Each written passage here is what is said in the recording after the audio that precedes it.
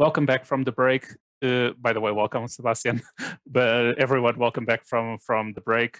If you're only joining us now, this is our second block of talks for Consensus Factory. You can follow us on YouTube or on Zoom, but then again, if you're hearing me, I assume you're in one of those. If you have questions, please ask them in the chat or in Slack. There will be time to ask them live at the end, but it does help us if we already have a list of questions ready. Keep in mind that if you do ask a question live, you will be in the recording, so just keep that in mind. And if you don't want to do it, just note it in the text and I will ask it for you. Our next speakers today are Arnaud and Sebastian Nagel. And I welcome them to our virtual stage now. Arnaud began developing software professionally in '94. He graduated with a PhD from the University of Lille in 2005. And since then, he has worked as a consultant, a lead developer, a technology chief, an advisor, an architect, and a coach. He's also a Haskell enthusiast since 2001, and he joined UTxO in 2021. Sebastian is an Austrian software engineer and functional programming enthusiast. He studied CS and graduated from TU Munich with a master's degree in robotics, cognition, and intelligence. Within the robotics industry, he got to know and love Haskell, formal methods, domain-specific languages, and interpreters. After several years creating robot programming languages, development platforms, and IoT projects at Franca Amica, Sebastian joined UTxO in 2021. Their talk today is titled Hydra Next Generation State Channels, and it will focus on the research, development, and productization of an L2 solution to accommodate the growing numbers of participants and transactions on Cardano by means of isomorphic multi-party state channels between subsets of participants. The stage is yours. Thank you. Thank you for the introduction. It's kind of giving away everything. All right. I think we don't need to do any introductory rounds anymore. So we could probably just start with the presentation. Should see my screen, hopefully with Zoom. It works as well. And I hope the aspect ratio is fine. We'll switch it in half, so you have a higher chance of a good aspect ratio for a second half of it. This is working, right? I guess no feedback so far. Yeah, good. So yes, it is working fine. All right, good. Hello, everybody. I'm Sebastian, and with me is Arnaud, as we got introduced kindly. We are here from Input Output, and we want to talk about Hydra. And I will be starting with firstly some kind of introduction on blockchain scalability, on the problem statement in itself. I want to give an introduction to the Hydra Head Protocol, which is the name of this layer 2 scalability protocol we have been working with. And Arnaud will continue with on our road, basically, and what we actually covered on implementing this research paper now into the industry. All right. So blockchains, or many blockchains, have to their goal to create a open and public, or sometimes private, but open financial operating system, or a store of value, or a means to transact value between individuals all over the place, all over the globe, without a central actor, and in that sense provide an alternative to traditional financial systems. The goal in that sense always includes to accommodate the system for millions of users and billions of transactions potentially in a fashion which is still globally distributed, as I just said, and in a primarily decentralized nature. So everyone can be part of it, and you could be your own bank, or you could be your own operator of a lending and or decentralized exchanges and transactional values. So everything is decentralized. Everything should be empowered to the individual. I hope this speaks also for some projects but it certainly speaks for the project we are in. So Cardano is goal to decentralize finance and make it an open financial operating system to everybody. And the way this kind of problem or this kind of task is usually approached is by gaming and by creating the system in a way that everybody can use it without trusting a central actor. The goal is to actually gain consensus along this very decentralized and globally distributed nature of a system, of a network. And this is usually done through massive global replication. For example, by submitting transactions, broadcasting it through this whole network, capturing these transactions by some of the currently active block producers, for example. They would basically get these transactions, create blocks according to some consensus algorithm, and then write that down so the progress can be made on the whole global network. And this goes all around, depending on the consensus algorithm. In proof of work, it's basically the people who would be operating these mining machines, and in proof of stake, this would be like stake pool operators. In other consensus algorithms, this is another select group, which is sometimes randomly changing. So we have a need to actually distribute transactions all over the place, but also these transactions should be like replicated massively between the whole network. So it really is clear that there was no censorship or anything. This naturally results in comparably low throughput and high latency. It's quite natural because transactions need to be sent through one point, maybe across the whole globe, such that they can reach all network participants. And also the whole means to actually make sure that it's secure and you don't need to trust anybody on the network. To be able to process transactions in that way requires more work to be done, literally in proof of work, for example. And this results in limited resources and a low throughput in general. And it's not so easy to tackle like this limitations on scalability, because known to this, there's this concept of a blockchain trilemma, and you see it on the right-hand side, that in order to reach scalability, you would necessarily need to compromise security or decentralization. Why is the traditional financial systems very scalable? For example, like the Visa payment system can process many transactions per second.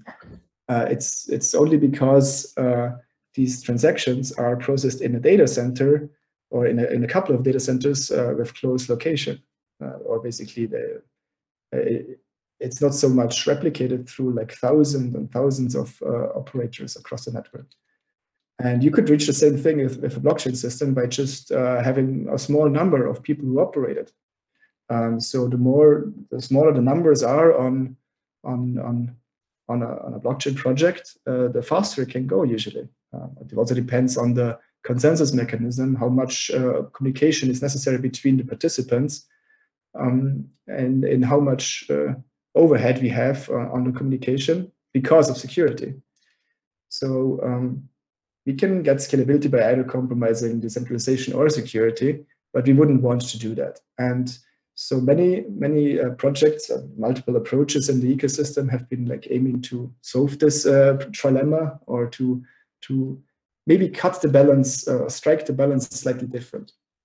And we want to talk today a bit about state channels, but there's other approaches like sidechains, where you would have additional functionality or a different kind of level decentralization on purpose, mirror smaller replicas of the same blockchain, but more attached to the main blockchain and inheriting security guarantees that way.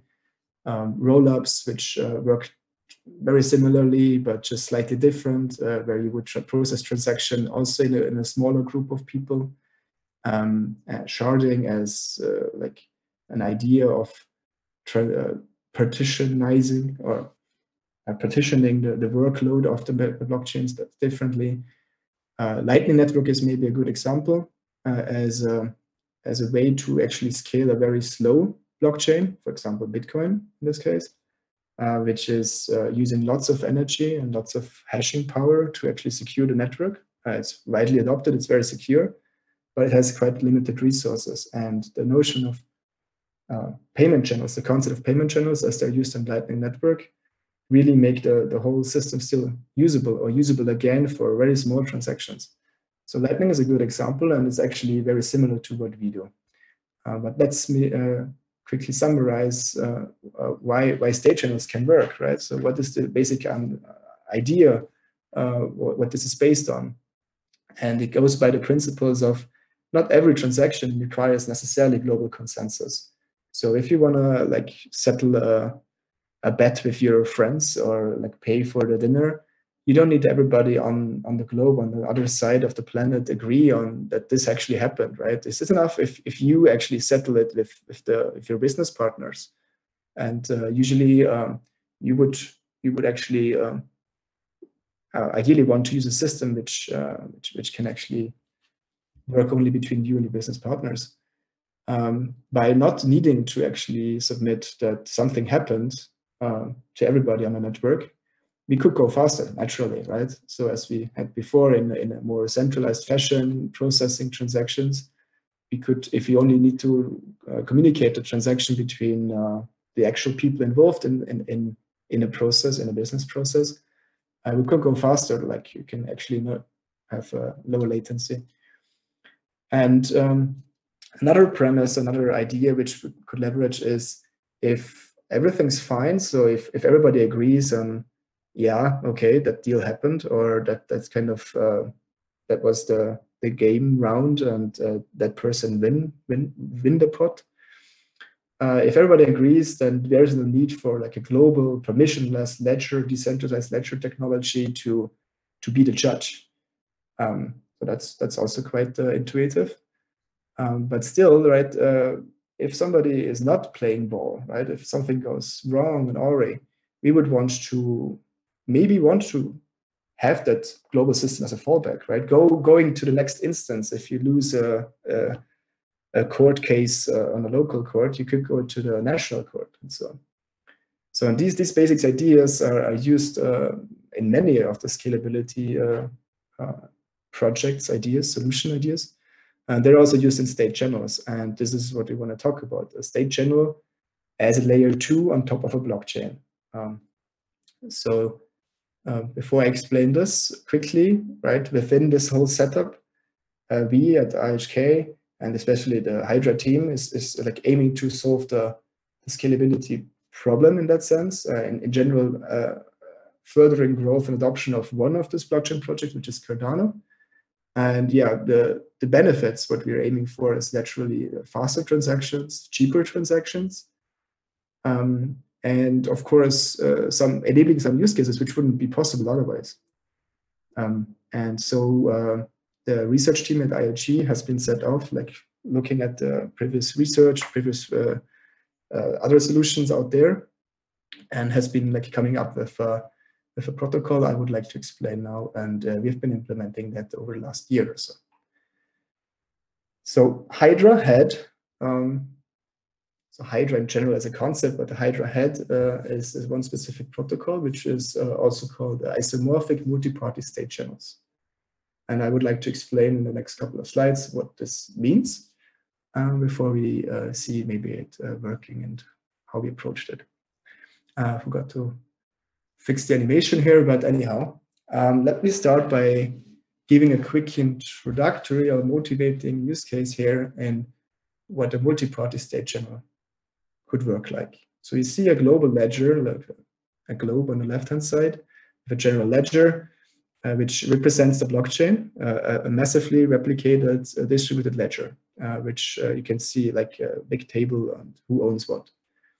On the right-hand side, we have a group of people, like 4 people wanting to play poker, and they could play poker on the world's account ledger, right? They could just play their game and decide who won and distribute the wealth by winning the pot as they want. You could do it on the layer 1 on the blockchain on the left-hand side, but we would want to do it maybe not as slow. For example, in Bitcoin, you would need to like wait 10 to 20 minutes for a block to your transaction be included, and it's very expensive. So our goal is to take, this is a bit like broken, but I guess the animation makes it clear. So this small mini ledger was part of the general ledger before. So we were extracting the mini ledger, like a small part of the general state, extract it and make it available to be processed off chain, as it's called, or in the state channel. We would take the small notion of who owns what, and want to process this now separately from the general ledger. And we can process this now faster and cheaper. Faster because we need to communicate only between us four, and cheaper because we only need to pay whatever is to be operated to do that, and not pay the whole network to actually acknowledge all our transactions. So we could play the round of poker very interactively, and as it's more snappy as on the world's ledger. At some point, we want to, at certain points in time, these people agree on, okay, yeah, now Alice won this round, now Bob did won the next round, and so the game progresses. And we have these acknowledged or agreed states. These is indicated here, like some small signatures, I'm not sure if it's clear. And we have a common understanding that this is the now new truth. And finally, we want to be able to bring that back into the general ledger again, right? So, and this reintegration of the smaller ledger state from the state channel back into the global ledger is the end of the life cycle of a state channel, basically. I said payment channels before, for example, because we could simply do payment transactions between these four people, but it could also be any kind of like state evolution, right? So where Bitcoin is for transacting and storing value, some other blockchains like Ethereum is more like for general execution, general smart contract execution. So any kind of state modification is what typically sets a state channel apart from a payment channel as being more generic. And this is now more generalized here by having a multi-party, not like between two, but between multiple parties. This is basically the same kind of sequence, but drawn up on a time axis here. So we see the blockchain on the bottom here. We lock up funds on the blockchain. We bring them, make them available to a state channel. Can be done once or multiple times. They are processed somehow in the state channel in step 2. And eventually, we want to bring that back to the blockchain. Can also be done at the end of a life cycle, but also like ideally multiple times reintegrating it. And here it becomes quite obvious that this is a layer 2. And layer 2 system, meaning if whatever happens in the state channel should be enforceable, should be able to be fall back on the layer 1, right? As in step 3, we can fall back on the security of the layer 1. And the layer 1 here, the blockchain, we see a dashed line here, make sure that this change of light green to dark green, that the new state is actually honored to the same kind of rules of what we would expect from the general ledger. That is a preservation of value. Nobody got richer. It was just a redistribution of value intuitively. Okay, a quick detour on ledger models, just to point out one or two things why our work here is a bit different to what you might be hearing from the, as state channels have been around for a while. There is basically two distinct ledger models, or at least these two major ones. One is an account-based ledger model, where you have very much this table we saw before, this general ledger, being a big table of many entries. Each individual or even like systems or contracts would have a row on this table, would have a state in this big global state, and transactions attached to it by processing this state into a new state. So sigma turns into sigma prime, and the transaction basically changes this state in one way or the other. Can change all the values, cannot change only a single one. The other model is the UTxO or EUTxO. It has been extended here. model. In the UTxO model, we would have the ledger state is a set of smallish nodes, which contain some kind of value. So instead of rows, we have like these nodes, and transactions do attach on some of these nodes. They consume some of these nodes and produce new ones. So a transaction needing to be in balance can spend this value and produce new value or a new distribution of value, maybe addressed to different individuals. And these nodes here are, as the red ones are spent and the black ones are unspent, these are the unspent transaction outputs. The actual state of the whole distributed ledger then is basically comprised by all the unspent transaction outputs or subsets thereof, right? So we can see here in the bottom gray thing that this is the state of the ledger. And this is important now if you think about how do we do this layer 1 to layer 2 transfer, and how does the state channel work? In an account-based model, we have this global state. And if you want to like take part of this global state into one state channel, we need to take very special care. Each system currently interacting with this global state need to be aware that something is now not available anymore to be like modified. It needs to be locked. So anything which needs to be put off chain, as we would call it, needs to have like special preparation beforehand. And especially the transaction processing in general of an account-based ledger is very sequential. So we would need to be processing whatever we put off chain needs also to be treated in a very sequential manner, like the overall, it's just natural in an account-based ledger. In a UTxO-based ledger, however, our state is just a set of substates. It's really like a small collection of dots intuitively, right? And we can take these as these are like a sub part of the graph. They are partly independent of, they are really independent of the rest, and they can be moved, can be locked up, but only that part is locked up. And this is can be done in a very natural way to the underlying ledger model. So there is no preparation required, and UTxOs cannot just be locked up on the layer 1. In our case, they are then represented just the same on the layer 2. So if we just use the same identical ledger model on the layer 2, we gain the same properties of transaction processing of a UTxO-based ledger, which is highly concurrent.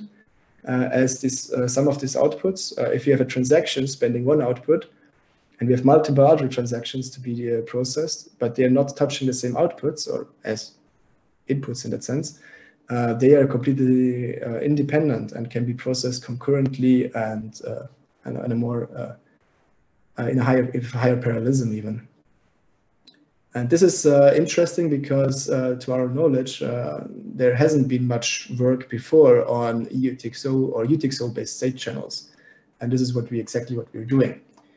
We will hear in a bit from Arnaud some kind of specialties still, but this ledger model is really one of the unique things, which makes the construction quite elegant, in my opinion.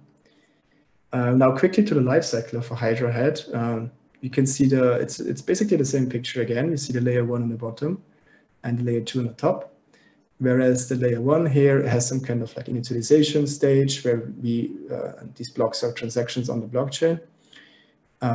Some actors, here it's 3 actors, would put down transactions to say what they want to get into a Hydra head, into the state channel. This is then collected, and whatever was actually collected, so all the substates of the UTxO ledger state, the mini ledger, what we want to bring into the state channel, is getting collected, it's getting locked up in this collects transaction. And at this very moment, and from then onwards, we have this as an initial state available to us on the layer 2. That means we can then start spending these things on the layer 2. These are kind of mirrored over there. We spend these outputs or this ledger, this value, what we brought with us. We can spend it on a layer 2 with also with the same kind of transactions. In our case, we can just use the same kind of transaction formats. So this is what we would call isomorphic, as it's using the same ledger model and it's using the same transaction format. An application working on a Hydra Head can just use the same ways of posting transactions to the blockchain. It can just do the same in posting transactions to a Hydra Head. So it indicates here a bit that we have like many transactions here. We can go quicker as the transaction confirmation time here is a bit disconnected from blocks producing on the network. It's really only a transaction gets processed into these intermediary states. And we have this U1 here as a first snapshot, as we would call it. It basically is a snapshot of the new ledger state. And it is an enforceable state. It's something where all the people are running the state channel, the operators, need to agree on. And if they agree on, everyone involved knows from that point onwards that whatever was signed off here will be a thing eventually on the layer 1. So the transactions are already final when we see the signatures here. And we can go on and can do it even maybe in concurrency and can go faster. We can maybe do it with some kind of different, what's it called, parameters. So, well, maybe you need to pay some fee on the layer 1. Maybe you don't need to pay a fee for each individual transaction on layer 2, because you don't need to pay the whole network. You need to pay the people operating the Hydra Head to actually process your transaction. At any point in time, each of the operators can close the channel. So it's really you're not taking hostage in this. So if you're a part of the Hydra Head, you can decide when it's over, or you can decide when you want to stop processing. So it's really non-custodial in that sense. And we can take, in this example, for example, any of these enforceable states to close off and enforce one particular state on the layer 1. As this is more like a forced closure, it's not really cooperative. It can be done cooperative, but in this basic scenario, just Alice closes the head directly with her. She thinks U1 is the latest state. But if there is a later, even more recent state where Alice did lose the last round of poker, I'm not sure, right? So it's an unfavorable state maybe for Alice. So Bob says, no, I did win the poker round, the last one, so I have a bit more money now, right? And this last round of poker is represented by the latest snapshot, which can be contested here. And so there is no slashing or punishing involved, but rather simple, yeah, we agreed that this was the latest state, so we can enforce it on the layer 1 using layer 1 security mechanisms like smart contracts down here. Fan out is basically just redistributing the funds as it was agreed in the layer 2 in the state channel. And this closes off basically the lifecycle of a Hydra Head. And this was created by a group of researchers at IHK in 2020, was published and peer-reviewed. The whole concept, what I just showed was a very basic construction. There is some extensions, and it's a very nice paper. 60 pages deep, so might want to check it out, might not. And we have been setting off and implementing this. So this was basically our starting point, and yeah, that's where we started to make it a reality a year ago. With this, I hand over to you, Arnaud. And you want to switch maybe screens? Yep. Thank you, Sebastian.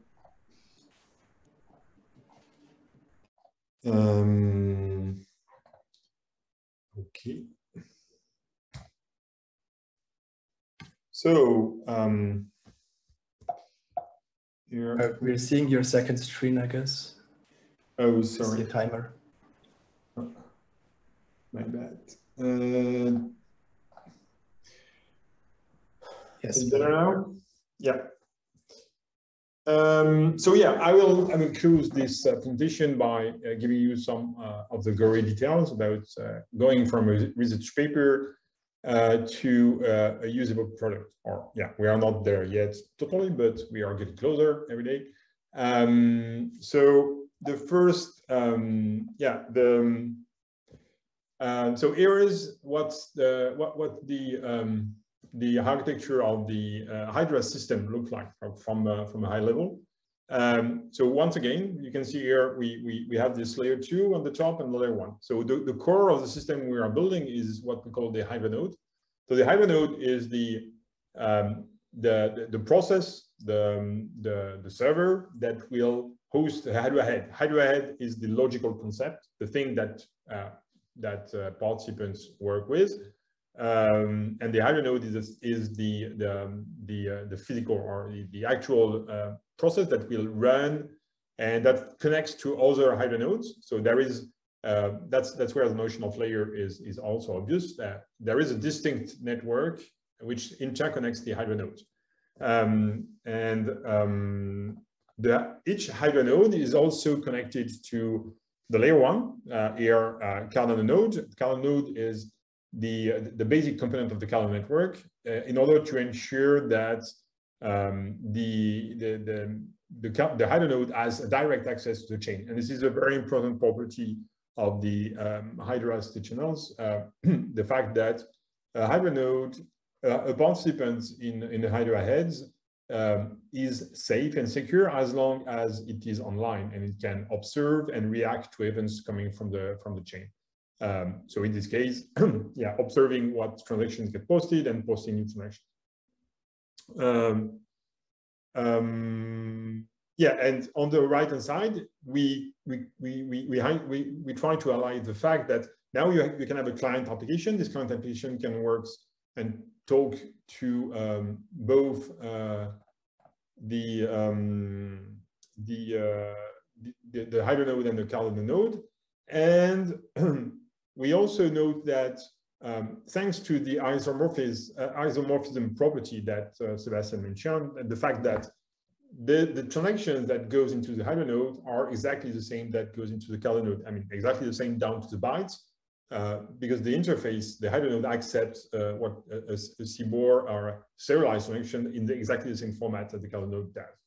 And that would allow any kind of dApp, which is built for working with transactions on the Cardano node, to work also with the Hydra node. And this is also true for a wallet. So if a wallet wants to do transactions with the Hydra node, then the format of transactions and the UTxO system would be different. Of course, the API is different. Hydra node exposes a specific API to interact with, but the data which is transported doesn't need to be reinterpreted in another model. So yeah, this is the high-level picture. I will give you a quick flavor. So this is the demo moment where yeah, usually things go awry, but luckily this time it will work.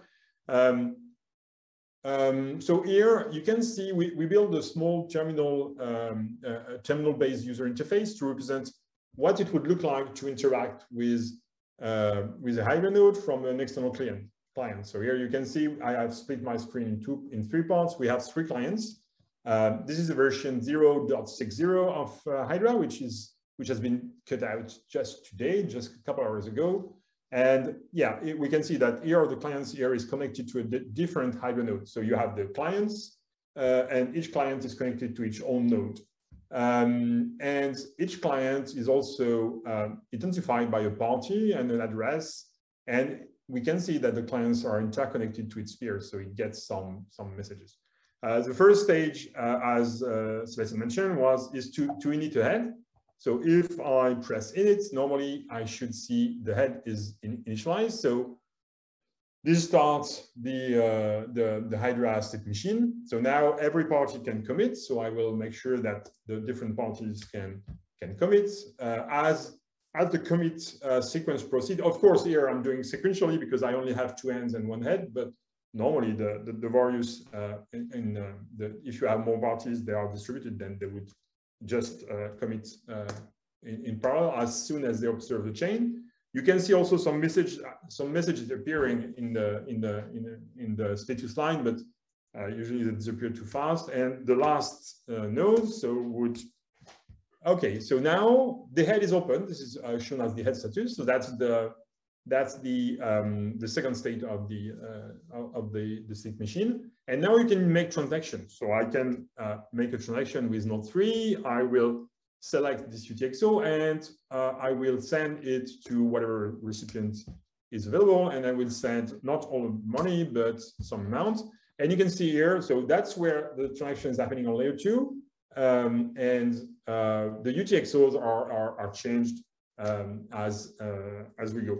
So if I try to create a new transaction from node 2, for example, and say sending maybe to this node, I could just say, okay, here it is. I create a new UTxO, and here we go. We can make more transactions. Once we're happy with the, once the head needs to be closed, this is a user action. A user decides to close the head, and there is this is where we enter the contestation period. In this our current implementation, the contestation process is fully automatic. This is the node that takes care of, okay, seeing that a closed transaction has been posted on chain and proving that, oh yeah, this is not the latest snapshot, so I can post a contest transaction. Obviously, this is not happening here because the timeline is way too short. And once the contestation period has passed, then we can simply fan out the head. And this is where we get the UTxOs being distributed on chain. For the sake of the demo, this is not working on the main net, of course. This is working on the local development net of Cardano, but this is just exactly the same. This is the same Cardano that runs the full. Okay, I hope you get a rough idea of how the dynamics of it. A little bit more details, a few interesting things about the implementation that we worked on. So this is the zoom. This zooms into the other the same representation that we had before, but with a focus on the central on the structure of the Hydra node. A couple of interesting things that we can say about this implementation. So the central piece of the Hydra node is what we call the head logic. And this, the interesting thing about this head logic is it's a pure thing. It's a pure function. So you can think in terms of even sourcing or reducer, redux, react kind of system where you have a pure function that takes some events. Those events can come from the various connectors or the various systems that we are connected with. So we have the client on the right-hand side. The client for the clients, we expose an API. This API is currently exposed as a WebSocket, so a fully asynchronous duplex API. The head logic is also connected to the chain, so events can come from the chain, like observing transactions, and from network. And network are incoming messages are events representing communications from the other Hydra nodes in the network. And of course, when the head logic reacts to events and can change its state, the state being represented above in the upper part of the system, it can change its state and produce new effects. And these effects will represent interaction that will be sent to other parties. So, for example, if we follow the path of the starting of a node of a head, you can see that the Hydra client will we ask for initializing the head. This gets into the event as the head logic. The head logic posts transactions, posts a transaction to the chain. This transaction gets submitted to Cardano node, and at some point, this transaction gets finalized or confirmed from the Cardano network, which is observed by the chain command. The chain command push back an event to the head logic, and this changes the state of the head logic to initialized. And now the commit can happen, and the head logic would send a notification to its client saying, "Hey, the head has been initialized, and here is the state of here are the parties, and please do your commit." And now the same dance goes on for the commit. A few other things to note in this implementation, and the main thing, an interesting point is this white and black box about the Cardano ledger. This is really the exact same code that the Cardano node is using. really it's a library. So we are using the same library. So we are using the same ledger rules, and this is very important. And this is also a pure function, by the way. So we put transactions, we put a UTxO set, we put a transaction, and this tells us whether or not the transaction is valid and what's the outcome, what's a new UTxO set. And this is very convenient because now we can leverage the same logic, and this is really where the isomorphism kicks in. And of course, the security of the on-chain is implemented using the what we call the Plutus scripts. So Plutus is the Cardano smart contracts language, which is has a Haskell-ish flavor, I would say. So it's written in something that looks like Haskell, but gets compiled to be executed and run on chain as a pure lambda calculus function expression that tells whether or not a transaction is valid, and that's only what the Plutus script has. This has been developing this Plutus script because this is an important part of the security of the system has been significantly thought, especially as it's a bit of a moving target. This is pretty new and pretty challenging. But this is also very powerful, and that's where really that's what provides the core security of for the Hydra blockchain, and we better be right in implementing that.